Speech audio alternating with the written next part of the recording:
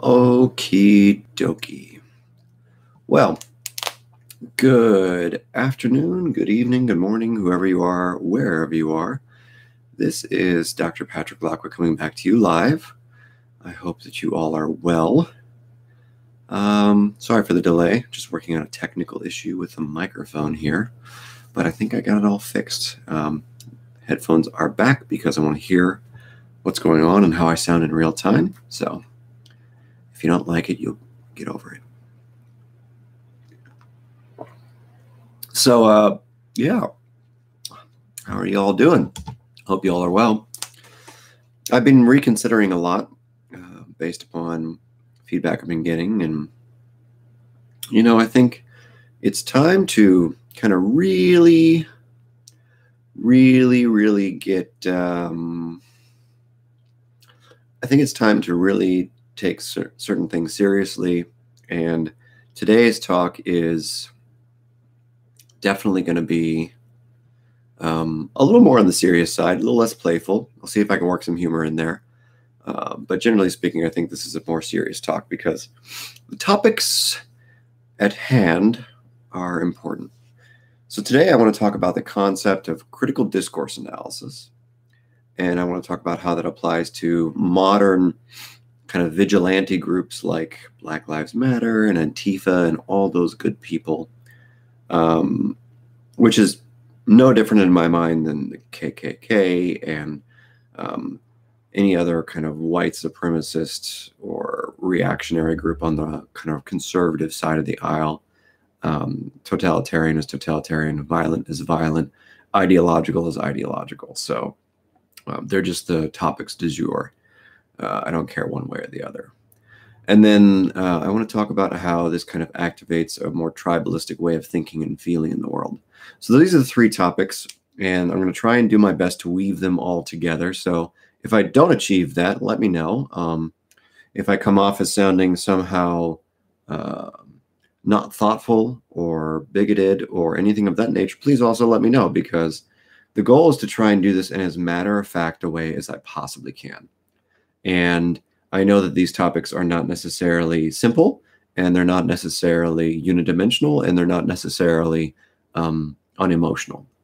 So I'm going to do my best to be unemotional about them, and I will probably fail, but just going to try.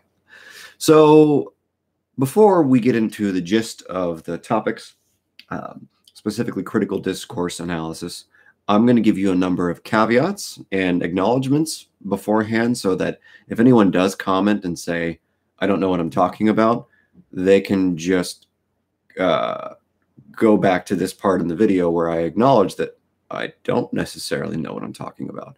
So 3 caveats specifically. 1, I am perfectly aware, not minimally, not partially, not somewhat, but perfectly aware that I am not a communications, linguistics, or sociology scholar. I do not have any formal training. I have not spent years studying these topics. So I'm perfectly aware of that, and I'm going to own that up front, just like I did in my book, Fear Problem. Go get it. It's worth it. $10 on Amazon. Mascot Books, my website, go get it. I did the same thing there. I'm not a scholar of these particular, disciplines, etc. So I'm not going to claim to be one. But I'm going to claim, or not but, and I'm going to do my best to try and articulate what I think I know and how it might be useful to maybe take a different approach towards this particular kind of discipline of study. That's the first caveat. The second caveat is I'm perfectly aware that I am not deeply acquainted with the literature. However, just so everyone knows, I've been looking through dozens of abstracts over the last week, and I've read probably at least 30 papers up to this point, because I have all sorts of free time. But I wanted to give an honest representation of what I think I know and what I think I'm understanding about this particular topic, critical discourse analysis. And finally, kind of following that, the final caveat is this. I understand that what I'm about to talk about here and what I'm about to say is not a comprehensive review or critique. I am simply trying to open a dialogue between myself and whoever comments or is a researcher in these topics, if they want to comment, if they want to fight, if they want to discuss, debate, whatever. I'm just trying to open a dialogue, because I think you hear a lot of famous or popular people like, you know, Sam Harris and, you know, Jordan Peterson and others talk about this postmodernist approach to things, etc. And one of the sources of this postmodernist like rhetoric is not necessarily in the philosophy departments, but it's actually in like the linguistics, communications, and sociology departments. So, or as Jordan Peterson often describes them as the humanities departments. So what I would like to do is I'd like to talk about like the root of the problem, so to speak, to maybe see if we can address how our critical thinking skills and how academia became at one point a very useful, I would say very useful, sorry, microphone issues. What I would describe as a very useful set of, you know, analytical tools in critical discourse analysis. But it turned into a very serious kind of, how would you describe it? A very serious, gosh, it turned into a weapon. They went from tools to weapons. And that's what I want to talk about, is how critical discourse analysis and all the tools within it went from being a set of tools to a set of weapons. Just no differently than a wrench can help you take, you know, the lugs off of a car wheel and like change a tire. It can also be used to bludgeon someone. And I think that's what's happening with critical discourse analysis. But I could be wrong. Maybe I'm just out of my depth because I just haven't read enough. Maybe I'm just kind of caught up in the hype of all these public intellectuals who are kind of bashing the postmodernist critical discourse way of thinking. So just stick with me. It's a little dry, but I'm going to try and get through it and make it somewhat entertaining if I can. So basically speaking, academics in the communications departments, critical theory departments, sociology departments, etc., at different universities all over the world, especially in Western countries in Europe and the United States, have, from what I can tell, been kind of destroying and tearing apart history, science, critical thinking, and other forms of public discourse through a process called critical discourse analysis, or CDA. So for the purposes of the remainder of this talk, I'm going to call it CDA. So I hope that's clear to everyone.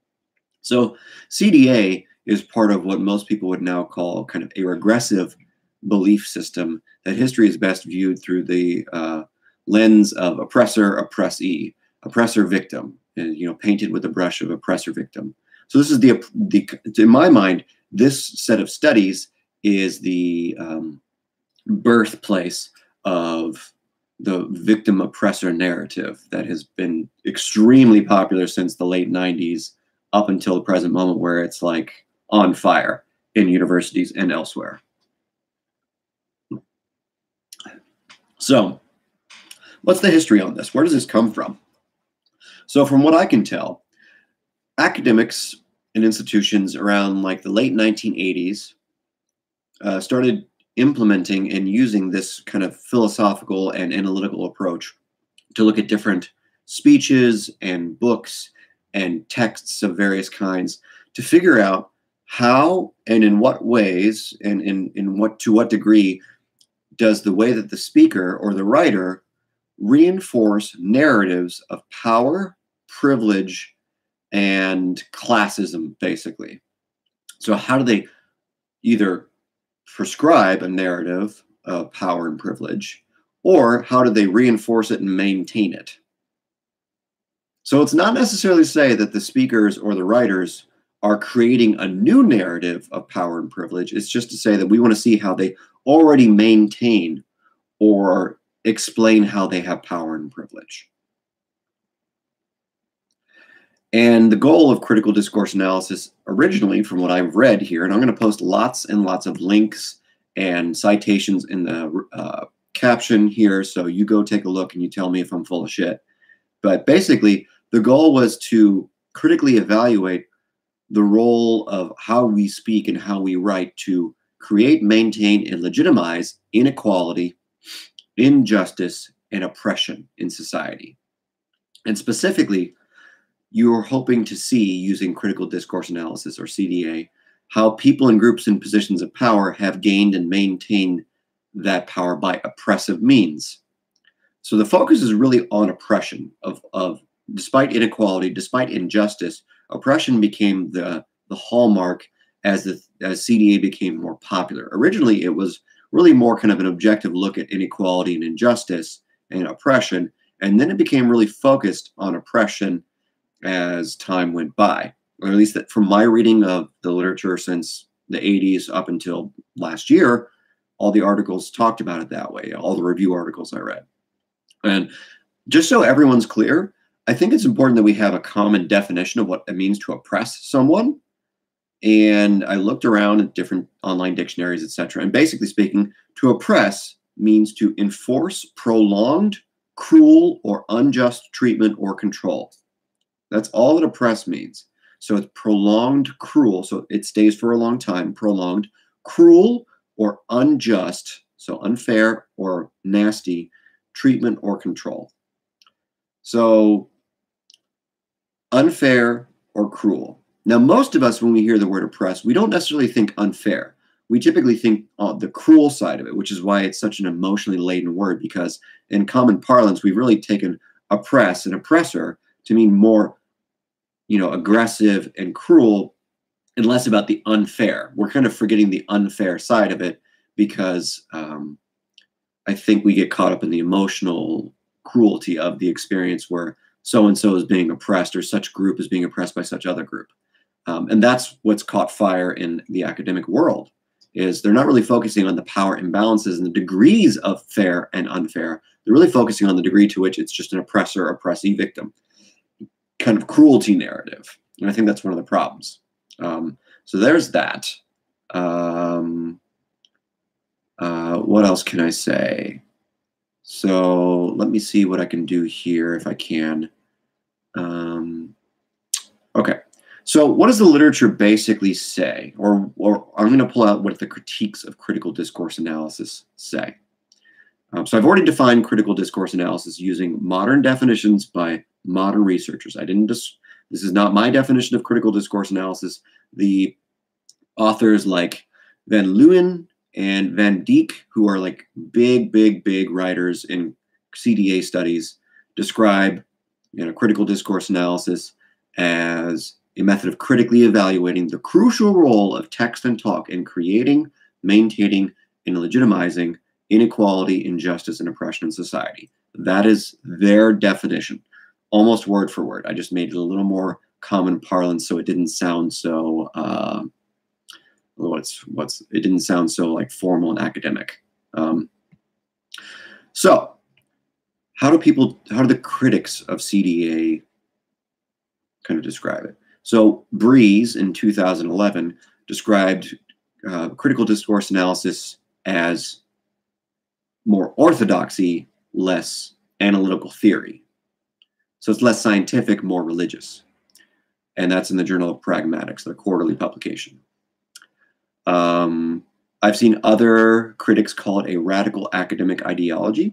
So there's a critique of CDA by Widdowson in 1995 that explained how there is, quote unquote, a good deal of conceptual confusion in the field of critical discourse analysis. One example is the uncertainty of the scope of description, which is reflected in the ambiguity of the term function and the failure to distinguish between text and discourse. Another is the tendency to equate social and linguistic theory with political commitment, which raises the question of the relationship between analysis and interpretation. It is argued that this confusion makes suspect the theory. So basically, if I were to put that into more common parlance terms, Widdowson's critique is that, we don't have perfectly defined what this theory is about and how we use it and how we kind of conceptually go about things. And secondarily, they're conflating political motives with commitment to act on them, because there's a lot of literature in the psychology world that shows for a fact that you might hold X belief, but your tendency to act on X belief is actually some distance away. So you're not quite likely to act on X belief, especially if it's a radical belief, typically speaking. The average person, now there obviously are subgroups who act on radical beliefs, like, There are a number of bombings that have happened recently, of critical terrorist attacks, etc. You know, that particular small subgroup of people with radical beliefs will absolutely act on them, but the average person is not typically going to act on radical beliefs, according to most psychology research. So that's one of the problems, the critiques of CDA, according to Widdowson in 1995. And I'll post that in the caption. And here's a great quote from an article by Stevens, Warrens, and DeBont, which was published last year, that tried to use critical discourse analysis to talk about big data. So they said, and I quote, "Metaphors of selecting and constructing data illustrate another political message, framing big data as limited. We conclude that work in the critical interpretive discourse has not broadly infiltrated the medical domain. Ways to better integrate aspects of the discourse in the healthcare system domain are urgently needed." So that's a little bit concerning, because we're talking about how an analytical technique is going to infiltrate the medical domain. And they're also talking about constructing data. Now, it is true that different social scientists in particular are really good at manipulating data. And that's a huge problem for my profession and other professions in particular. It's really sad how people do manipulate data in the hard sciences and in the soft sciences that I'm a part of. And that needs to stop, like, ASAP. But I don't think that you necessarily construct data. I don't think that that's a fair way of looking at it. But it's just scary that, as that quote indicated, that they want to infiltrate, like they want to kind of seep into in kind of this really weird, slow, creepy way. And I don't know that that's a good thing. I think an open discussion about the utility of using CDA would be okay. I don't know that, like, seeping in is a good choice. So I think the goal is to kind of think about why these authors write this way. That's a very scary thing for me. So what I would recommend is maybe we think about that more critically before we start kind of trying to, quote unquote, infiltrate things. And there's another article I found from Stubbs, it's a great last name, in 1997, which I imagine has gone mostly ignored, which stated that there have been numerous criticisms of CDA, ranging from they go looking in the wrong place for their answer, so it's not a very rigorous academic approach, to something like they are politically biased and they don't actually take a representative look at the literature, art, and research. And I quote from one of the originators named Fairclough of CDA. And here's the quote from the article. "Major problems remain with critical linguistics. Demonstrations, like academic demonstrations, proofs, tend to be fragmentary, exemplificatory, and they usually take too much for granted in the way of method and of context. Nowadays, it seems that anything can count as discourse analysis. There is a danger of competing and uncontrolled methodologies drawn from a scatter of different models in the social sciences."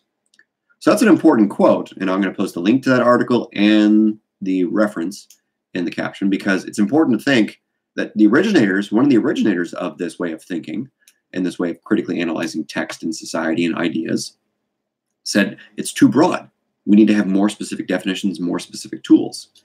So that's a problem.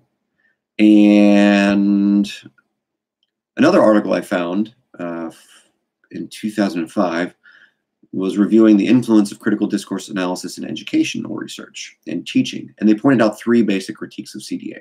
So one is that the political and social ideologies are read into the data, which doesn't make sense. The data is the data. Number two, that there is an imbalance between social theory on the one hand and linguistic theory and method on the other hand. So the problem with CDA, according to this review by Rogers, I don't know how to say it, Malenkrivoul, Birks, Mosley, Hui, and Joseph, I don't know if I said that person's name right, I'm sorry, that essentially there's a lot of social theory, but there's also a lot of linguistic theory, and you're trying to do too many things at once. We need to focus more on linguistics or more on social? And then finally, the third critique is that CDA is often divorced from the context of what it was said, right? Because context is everything, right? Okay, what else? So far, I've pointed out just a number of, articles that show that there are some methodological and philosophical limitations of this particular way of analyzing and looking at texts. And I think at this point, it's a problem, or in my mind, it's a problem that a methodology, CDA, with so many like department slots nowadays, it's an ever-growing kind of field across linguistics, communications, other departments all over every university, especially in Western society. And essentially, it's gained a lot of power in the last 20 years, maybe even 30 years. So it's an incomplete and incoherent methodology according to all the critics from people who actually study and use these methodologies. And again, I'm going to perfectly acknowledge that this is a biased reading of the literature, as in I focus just on the critics.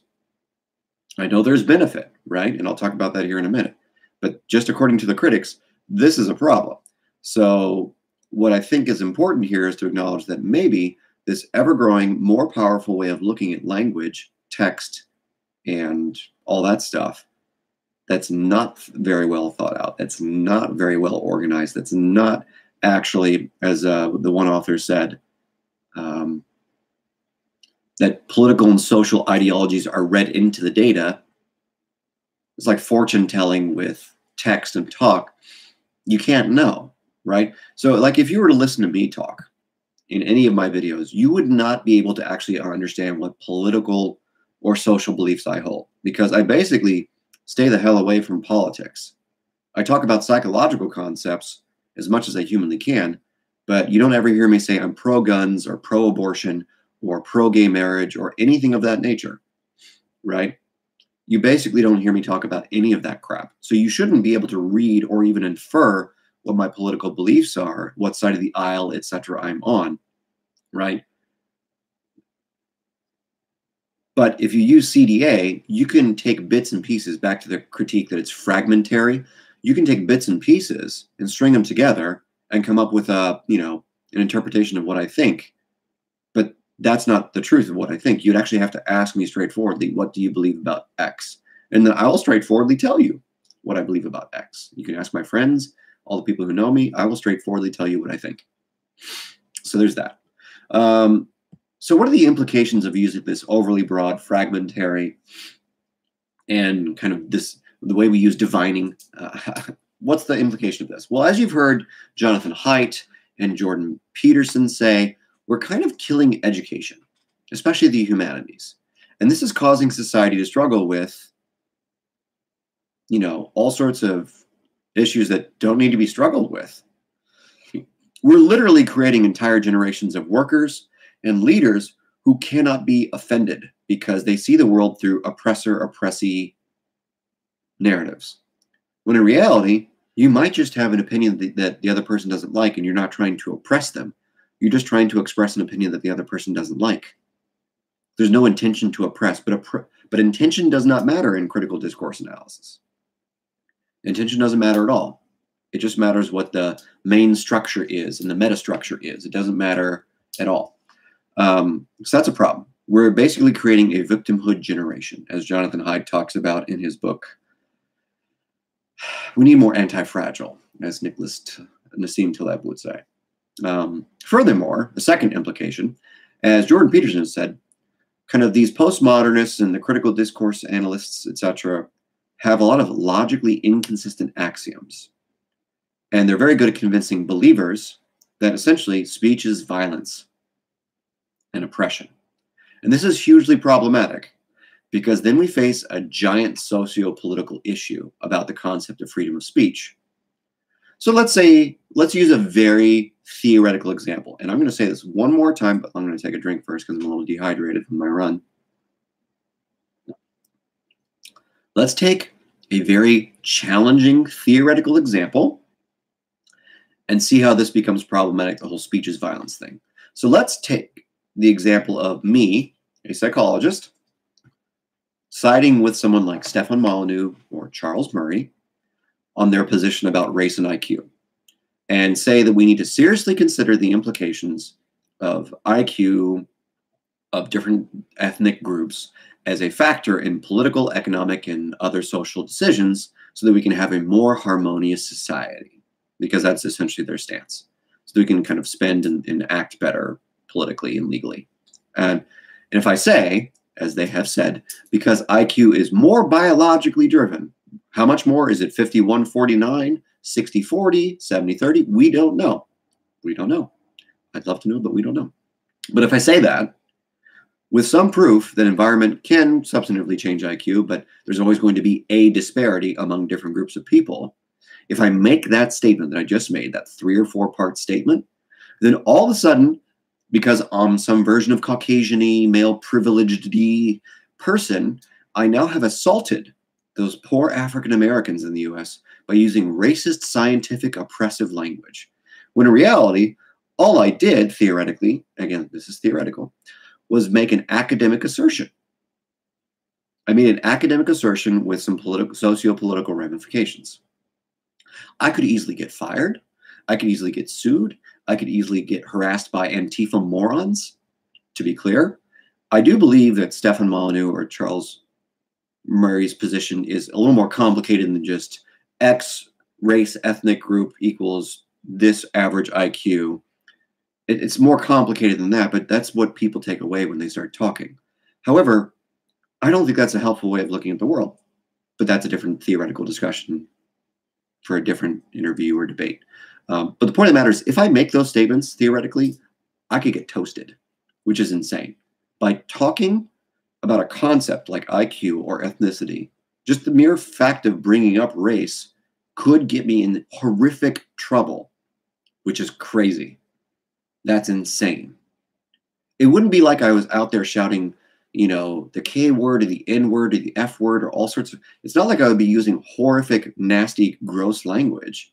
I would just be talking about academic concepts in a matter-of-fact way, and I could get in huge trouble for it, which is insane. It's terribly insane. So that's why the speech as oppression or violence thing is terrible, because it's causing unnecessary damage to all sorts of people. There's been this mass banning of people on social media, Laura Loomer, da-da-da-da. All these people, Stefan Molyneux, are on the Southern Poverty Law Center's hate watch list, which is funny and insane. I hope the SPLC becomes bankrupt at some point, because they're not doing their job anymore. They're just kind of in their death throes, much like the mainstream media is. So hopefully they go out pretty peacefully and pretty soon. So anyways, it's just insane that this is something that's happening. And then finally, another implication of the over-reliance on CDA is that, as Peter Boghossian and his colleagues have pointed out with their hoax papers, this is becoming much and much more dogmatic, like a religion, and less scientific or actually critical. It's not actually critical. It's actually harsh and dogmatic. They're like a terrorist organization, these CDA people, which is crazy, because it's like, this is academia. There's nothing to fight for. You don't have to fight for your life. You don't have to fight for your right to speak in academia, or at least you shouldn't. So there's that. And then another implication of, you know, the critical discourse analysis movement is that it removes the individuality of the individual, because, again, like the critiques above said, there's a lack of context. And as Van Dijk said in a 2006 paper, which I'll post in the caption, there are literally no private personal ideologies. That's when Van Dijk, one of the bigger researchers and authors in this field, says there are no private personal ideologies, which is not true, because, like I said earlier, there's a plethora of psychology and sociology literature that shows there's a giant distance between what you might believe and what you might actually act on. So another problem with that Van Dijk paper is he also defines knowledge as like the beliefs of a community that are presupposed in its public discourses directed at the community at large, as is the case for most discourses of mass media. But knowledge goes beyond belief, right? And a good example of this is, and I'm sure I'm going to get all sorts of shit for saying this, but this is a good example. It's not just belief. Knowledge is not just a group belief. So gravity exists. That's a factual statement. Now, we don't believe in gravity. It is not my belief that the centripetal force of the Earth spinning round and round and round at a certain rate, etc., and my mass, all that good kind of physics calculations, I don't believe, and therefore I'm still on this planet in this chair. You can change the name of gravity to toothbrush, and toothbrush is still the thing that's keeping me. It's the conceptual physics thing keeping me stuck to this chair. So toothbrush is still the centripetal force keeping my ass and your ass on this planet. Now, at least in the Van Dijk paper, he admits that grammar is a neutral force. So maybe, I mean, I don't know for how long that's going to be the case. I mean, the use of pronouns is becoming just like violence as well. So for now, grammar is safe, I guess. And again, every language has different grammar because it speaks to different cultural needs. But that's probably racist and bigoted too. So I'll post a link to that paper in the caption. More broadly, one of the problems with CDA gaining more and more popularity, it seems, is that it's causing a more societal chaos. Because now if I use certain words that are not even like hate speech, if I just use certain words, I'm now engaging in violence,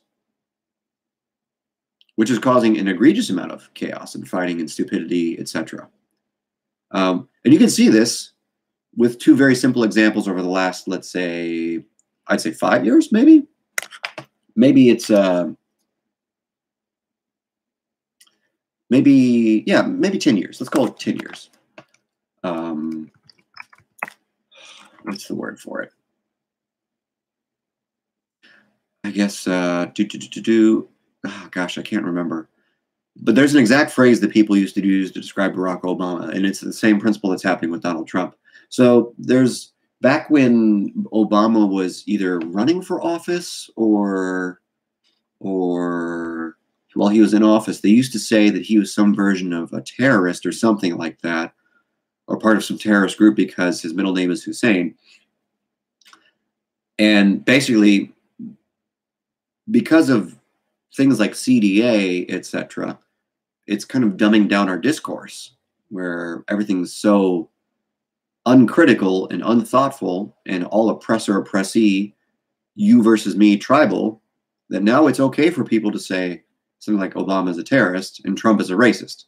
Neither of those statements, from what I can tell at least, and maybe I'm just terribly ignorant and uninformed, but neither of those statements seem to be true. Neither person, from what I can tell, has said or made any overtures about either of those things. So, but that's the end result of creating a society that looks at everything through the lens of oppressor, oppressee, oppressor, victim.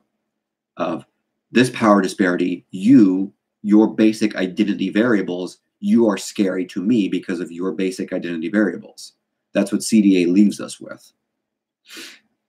And sadly, I think this might even be pushing us towards something like a civil war. And I hate to sound like a weird conspiracy nut guy because I'm not that guy. But maybe it's that time. And I'd hate to see that because I don't think we need to do that. I think we're smart enough that we don't need to do that anymore. But maybe not. I don't know. So, you know, again, what can we do? Like, what can we do to kind of wade our way through all this insanity to maybe, I don't know, maybe not have to freak out and live through the lens of oppressor, oppressee, oppressor, victim? Well, first thing I would think about if I were you is if you're a parent or if you're a future college student, I would have lots and lots and lots of discussion with your kids or with yourself and with your friends about your desire to go to college. Because right now, there's just this stupid debt crisis, which I'm a part of, so I have a personal bias, which I don't know if you need debt to have a successful life. B, I would explore the job market. So if you really need college to get the job you want to get, cool. If you don't, screw it, right? I teach at a college. I get this. I'm not trying to say don't go to college. I'm just trying to say be very thoughtful. I'd be very thoughtful about the type of school. So like Evergreen, for instance, that sounds like just a nightmare of a place to go. There's minimal free speech. There's minimal actual critical thinking. There's a lot of the CDA infused like oppressor, oppressee insanity. And there's just this strong presence of social justice warrior and Antifa morons up there that are just like causing all sorts of hell. By the way, I know I've been called out a number of times by people who are close to me when I say the phrase Antifa morons, and I want to clarify as best as I can for people. So I understand that that's a very harsh sounding thing that I say. And I'm actually just using a word that has a slightly incendiary value to actually describe a technical problem. So back to IQ. Back in the day, back in the 19 teens and around that area, professionals, academics, used to use the word moron, imbecile, and idiot, those three different words, to describe different levels of intellectual deficit. And moron used to mean something like between 51 and 70 IQ, which is low. So the average, theoretically speaking, if you believe in it, unless you're Nassim Taleb, is about 100. And then the standard deviation is about 15. So 2 standard deviations below would be like a serious intellectual deficit. So 51 to 70 would mean you're kind of a very primitive Neanderthal-like person. And then if you're an imbecile, you're almost a vegetable. And if you're an idiot, you're basically a vegetable who needs to be caretaken for the rest of your life. So at the Neanderthal level of intellectual functioning, what we used to call morons, that's exactly how, Antifa is acting. Black Lives Matter is acting. The KKK. Left or right, right? So I see them as comparable. The Antifa people and the KKK.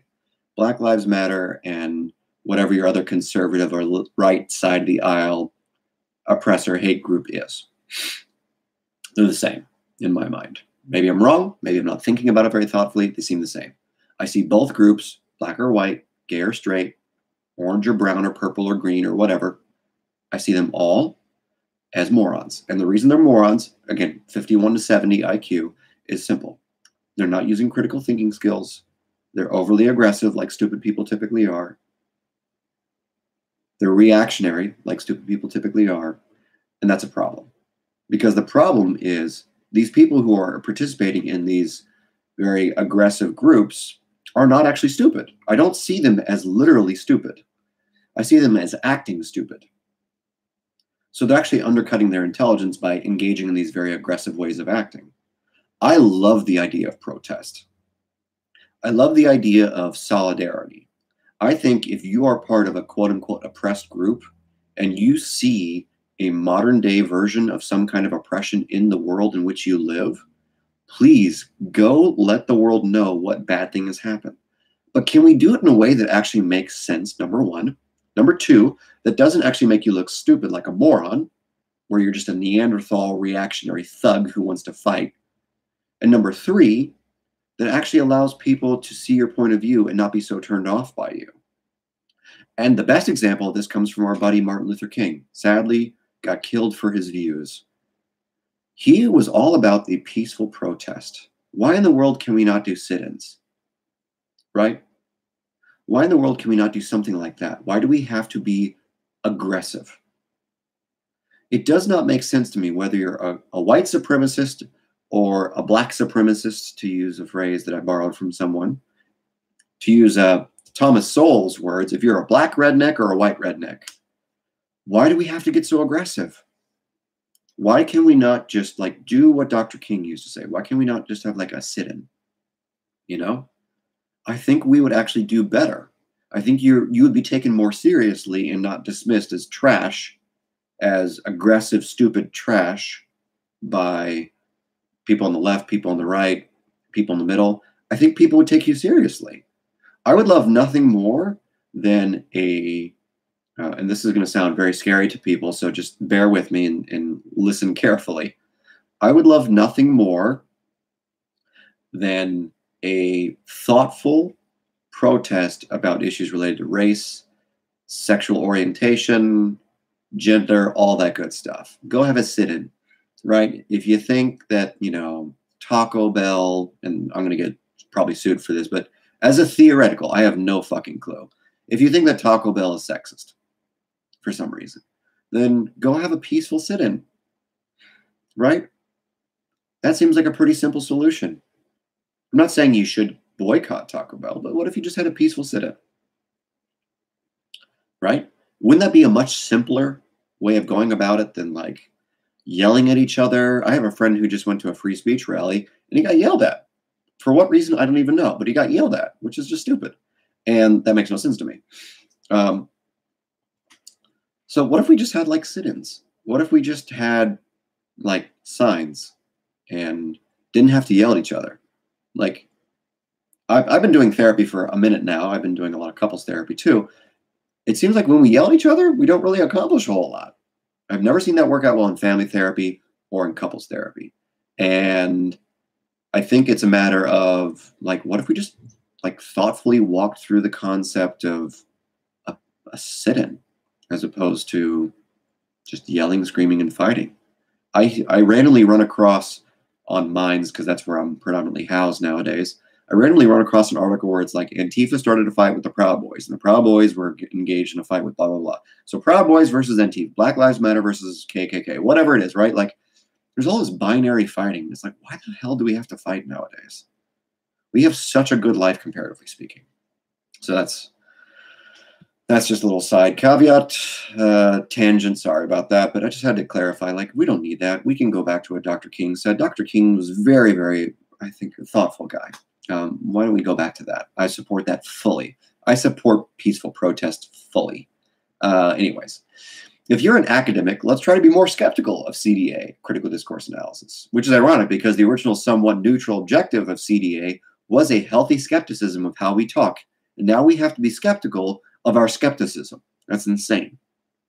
So maybe academics can move towards what's called positive discourse analysis, which I don't know a whole lot about, so I'm going to own that right now. But if you're an academic in a communications department or a linguistics department or sociology department, maybe we can talk more about PDA and less about CDA. And again, we get it. People on this planet have been doing shitty things to each other, and we've been dominating each other and speaking in a way that we quote unquote oppress each other. I got it. We all got it. We're aware that we can say stupid, hateful, moronic things. I get it. Everyone I know gets it. We get it. Now, I know that PDA is not necessary, and I'm going to post an article from Hughes in 2010, or no, Bartlett in 2010, and Hughes in 2018 on how you can more kind of thoroughly implement PDA as a corrective measure to the errors of CDA. And I know that PDA, positive discourse analysis, is not the diametrical opposite of critical discourse analysis. So basically, what my understanding of positive discourse analysis is just more focused on how the oppressed groups show their power in narratives, or they use how they kind of use media and text to counter oppressive social structures.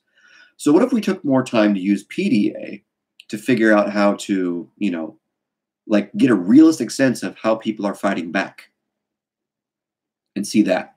Because my basic hope is, and I'll be perfectly transparent as I always am, my basic hope is that if we start researching and focusing on how these reactionary movements like Black Lives Matter and Antifa and all of them already have power, then the morons that are in power at universities who teach this crap, and the future owners of businesses and the future employees of businesses will get the picture that they're not as under threat.